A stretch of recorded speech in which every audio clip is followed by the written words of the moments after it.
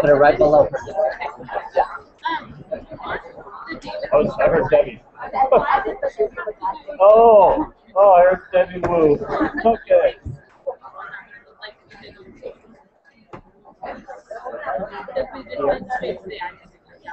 Because these were steroids. We're finding it now at what? Yeah. Okay, I think I'm ready. Let's get started. Remember to go back to that voting thing for confusion and such, so we can track you and continue to do our experiment. So turn your phones back on. As far as flowchart, oh yeah. Here's what's happening here. We're going to do this bottom part here in the KF. And just to clarify one more time, fractional precipitation, usually it would be pretty rare to use an ice table. You're going to use a KSP expression. For ice, you might want to write this in. For ice and the will it precipitate, you're going to use Q. And sometimes you'll use the ice like we did today if they ask you for equilibrium concentrations. So sometimes you'll need the ice there. It just depends what the question is. If they ask you for equilibrium concentrations, you do. If not, for will it precipitate problem, you just need Q. Okay, so we're going on to solubility right now. This is section 7. Solubility in pH, page 105 of the reader of the textbook. If you have that, that's page 748.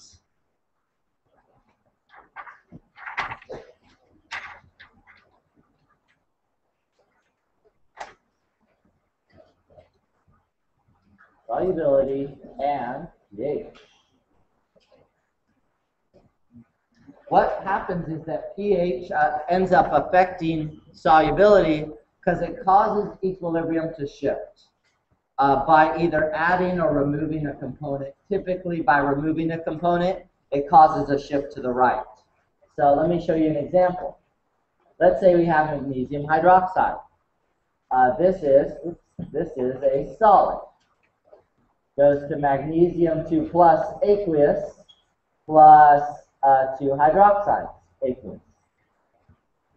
What happens is, if I lower the pH, so this is a very insoluble object or species. It's not soluble, it stays as a solid. It wants to stay on the left-hand side.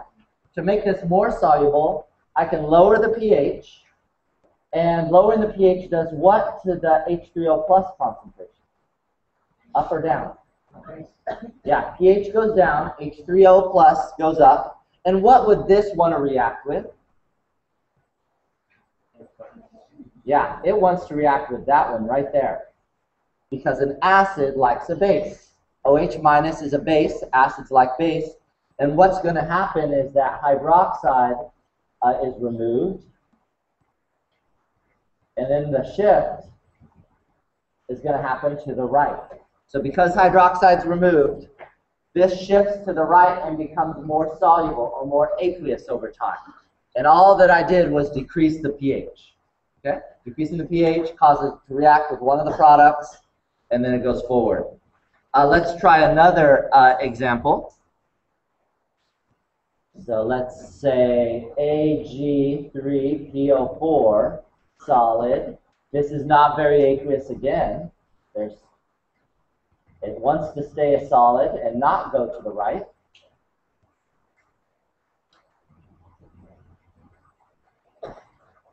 But if, like before, I add an acid, remember that means lowering the pH, just like above, the acid will react with that one right there. That's basic. It's from it's the anion of phosphoric acid, H3PO4. So it reacts with the base, and then it removes it, and that causes a shift to the right. So PO43 minus is removed, it shifts to the right, it becomes more soluble. So again, lowering the pH or adding acid causes a shift to the right. Let's try one more. AgCl, solid, goes to Ag plus aqueous plus Cl minus aqueous. What happens now if I add an acid or lower the pH? Same thing. Add acid, lower the pH. Does this react with Cl minus? What is Cl minus? It's a conjugate of HCl, and so what is this, acid, base, or neutral? It's neutral, so a neutral won't react with an acid. In this case, nothing happens because that anion is not a base, so there's no shift. In this situation, nothing will occur. So you need a couple things in play for the pH to affect solubility. If you have Mx as the solid, then X minus must be basic. If basic, then lowering the pH will increase solubility. So I'll say that again. If you have whatever solid, M2 things, the anion, X, must be basic. If it is basic, then this will work. You can lower the pH, and that will increase the solubility. The reason is that lowering the pH adds an acid. The acid will react with the base, the anion, and cause the reaction to shift to the right.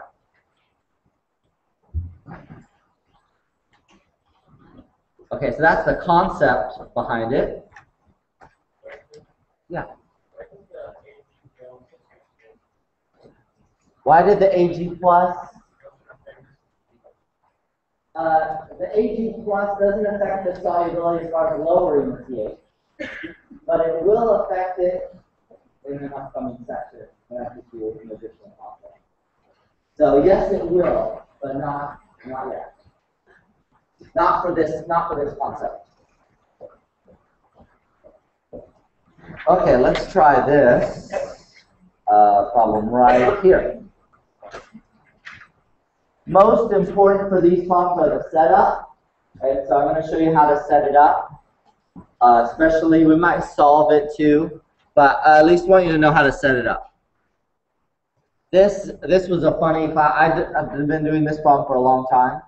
And one year, somebody kind of in the middle, in this room, middle back, stood up, and it was like 1 p.m., yelled, "It's too hot," which I can understand, it was hot.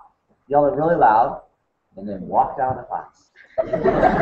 And then people were kind of freaked out, so I tried to help people. I pleaded with him. I said, "I think it's warmer outside, there's air conditioning in here," whatever, and he just left.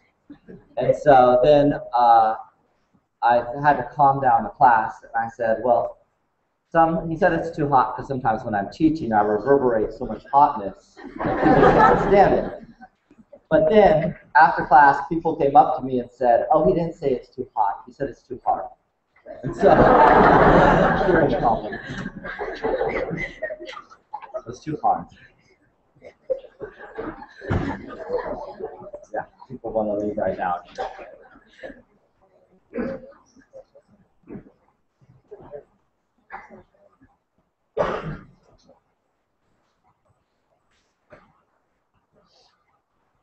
Okay, there's the first reaction for magnesium hydroxide. I'm adding here, notice I'm adding NH4+. Okay? Is that an acid or a base? That's an acid, so that'll react with our base here. Do you see how that works? That'll react with that, it'll take it away, causing the first reaction to shift to the right, just like we said. And now, NH3 plus H2O. Okay? I hope that kind of makes sense. So the acid here that I just added I ignored Cl. Why is that? It's neutral spectator ion. So NH4 plus, that's an acid that reacts with this base. So I rewrote the base down here. It's actually going to cause the top reaction to shift to the right and be more soluble. I'm adding an acid where there's an anion that's a base. Okay. Do you recognize this reaction? What K? What is the K for this second reaction?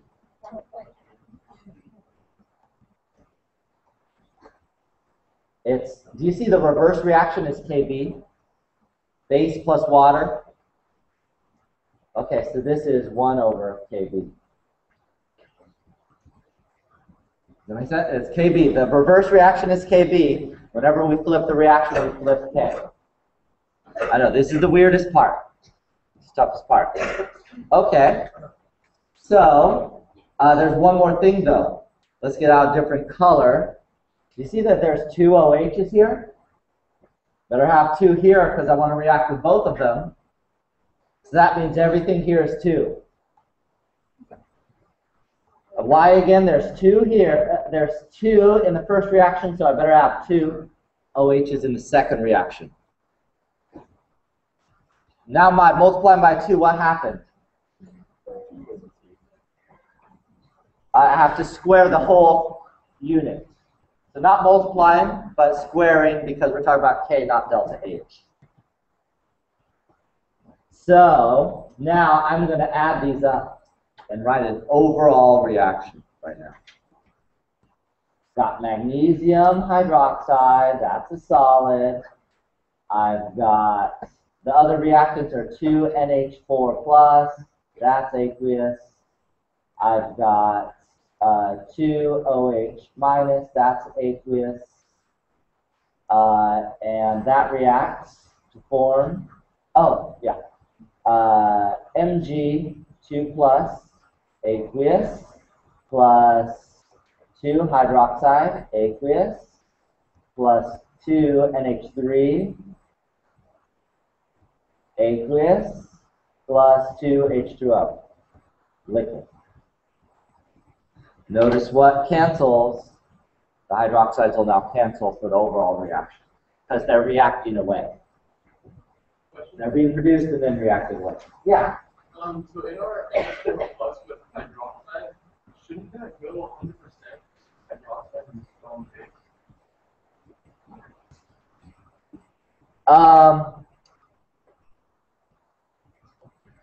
Sort of. He wants us to go 100%, sort of. If this was aqueous, that would be true.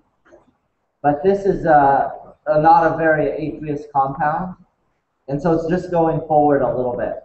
If I'm adding, say, so he's wondering why it doesn't go 100%. If I was adding, say, aqueous sodium hydroxide, yes, because that's donating all of its hydroxides. This is just donating very little. So no, it's not going to go forward 100%. This is just NH4 plus OH. Even if you take 1 over Kb squared, it's going to be a small number. Okay. So K total equals, since I added 2 reactions, I multiply the K's, KSP divided by Kb squared.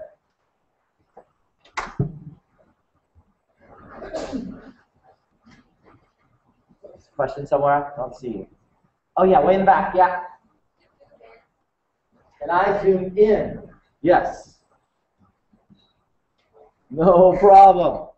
Huge. Okay, was there another question?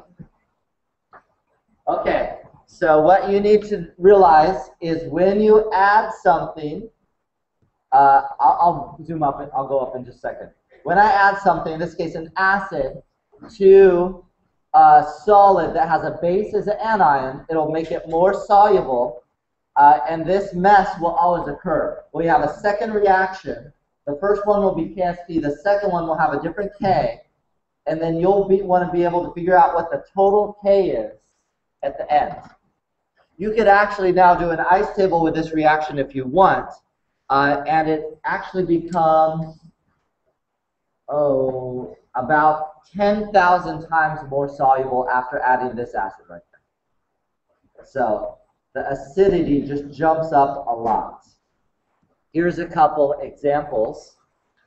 So about 10,000 times more soluble in this case.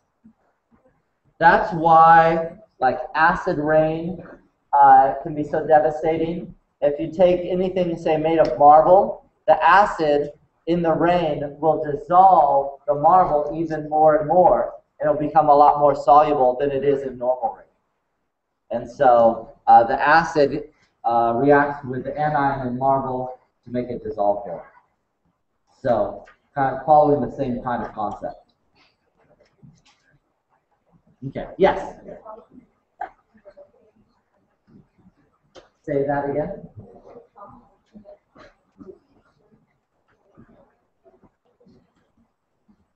Oh, if you wanted to do more, so if you wanted to solve for the solubility, you would write an ice table under this right here. But I'm just going for the setup. But you could do that for fun. If you do that, I think you'll get an answer of 0.18. 0.18 molar for the molar solubility. Okay. This is, as you heard from the person who walked out, the hardest and hottest part of the class.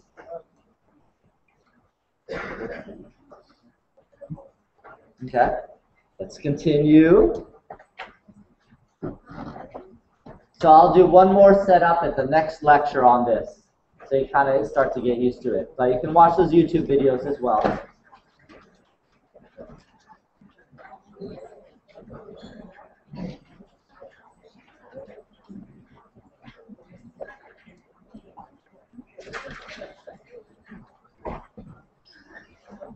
Okay, we're going to introduce something that you're really going to take off in Chem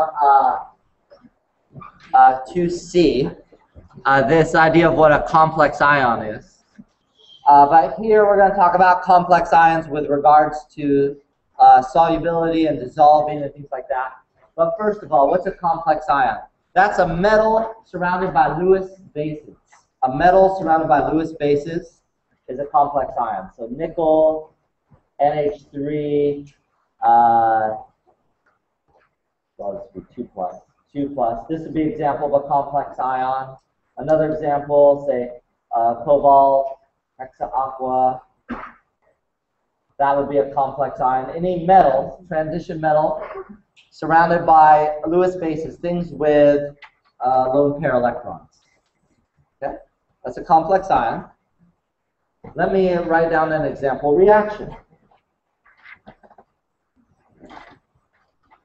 Say for the cobalt would be cobalt 2 plus 6 neutral waters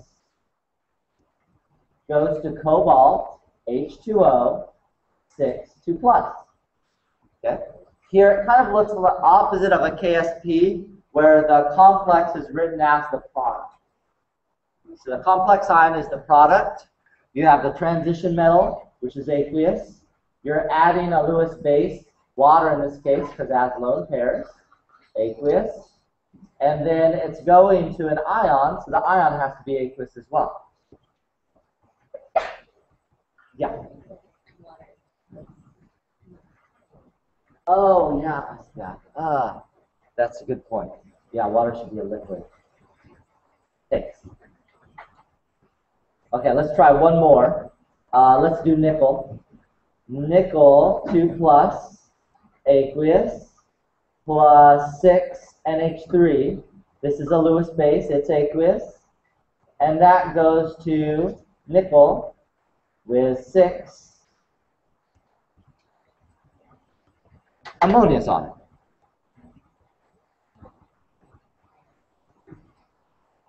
Okay? Oh, and this is aqueous. So typically, in the first example, you write that water would be a liquid. Typically, they're all aqueous. Typically, everything's aqueous if there wasn't water there. And so now, this has a K that we call KF. The F stands for formation of a complex ion. So this is now KF, the formation of a complex ion. It's pretty much the last K you're going to learn in this class. And same thing, products over reactants.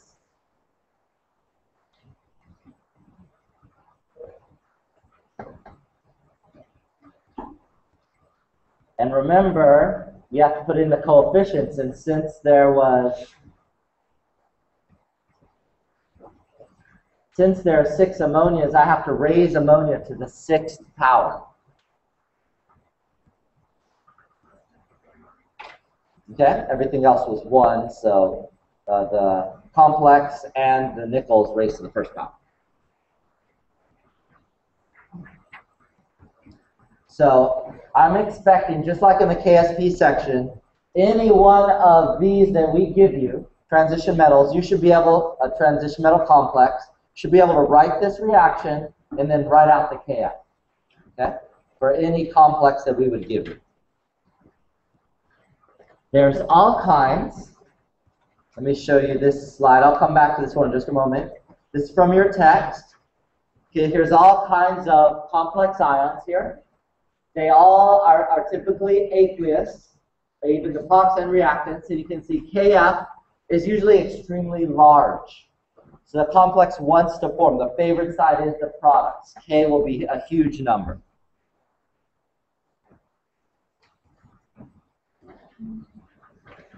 And we'll give you K on the test, so if you need it for the final, you'll totally have it. So before I do an example problem, I want to draw something just on the bottom here.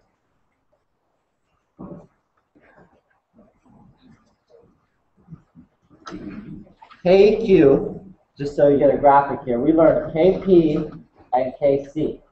KP had to do with pressure, KC has to do with concentration. Well, in this, if KQ is like the grandpappy, KP was nerding out too often and writing a segue and could not procreate. But KC could.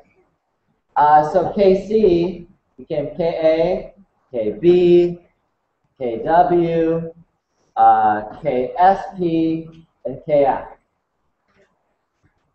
Those are all types of KCs. KA went on to also make its own Ks, KA1, KA2, KA3, etc. That happens for a polyprotic. Those are all subsets of concentration. KF actually does the same. We're not really going to use it, but just so you know, each time, say in the case above, there are 6 ammonias. Each time you put on one of the ammonias, sometimes they'll just say it's K1, K2, K3, K4, K5, K6, etc. 1 K for every time you put on ammonia. Usually we're just going to talk about the total K or KF, but just so you know, that's how the family tree looks for Ks. We finally finished the Ks for all that we're going to do.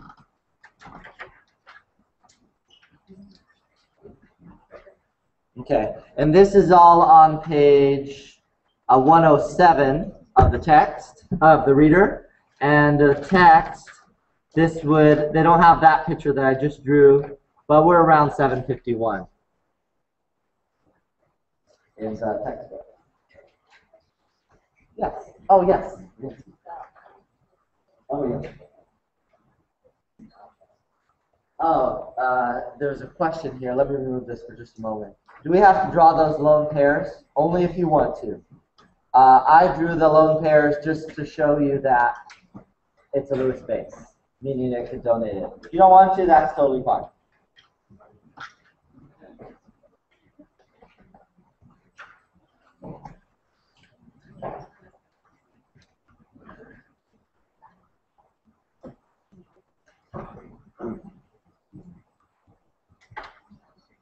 Okay, so here's a typical sort of problem. And you would say, oh, copper, NH3, 4, 2 plus, that's aqueous. How is that formed? Well, that's from Cu2 plus, aqueous, and 4 ammonia. And just for you in the front, I won't put the lone pairs this time. Okay? So this has a KF value, but this is the reaction you'd have to be able to write. in this case, they want, what's the free is sometimes just not bonded, what is the free not bonded copper 2+ concentration in this solution here?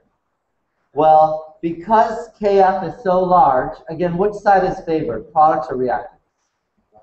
Products is favored because K is large for all these kinds of solutions. So the amount of this that is going to be available after the reaction's done is very little. So we're expecting an extremely small number for the concentration of copper at the end of the problem. Essentially, what they're asking you for is the equilibrium concentration of copper. Okay? So we want the equilibrium concentration of the copper ion. Let's see what we start off with. 0.0.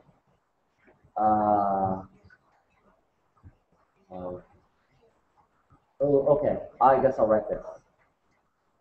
I'll write this first, and then 4 molar. They are mixed. These two are mixed at equal volumes. Molar. When two things are mixed at equal volumes, what happens to the molarity? Yeah, if you're mixing two equal volumes, these will now go down to half because you've just doubled the volume. Okay, why did it go down by half? One more time. When I mix two things of equal volume, that means I've doubled the volume. This is 5 liters, this is 5 liters, it comes together as 10. Doubling the volume halves the concentration. Okay? And this is 0. I want to find the equilibrium concentrations right now. Can I start my ice table? Not quite. What's the problem? I need a 0 on the unfavored side, which is this side. We'll have to postpone this for now, and we'll resume at the next class. Okay? Pretty much have finished this chapter, though, so be ready to start the next chapter next week.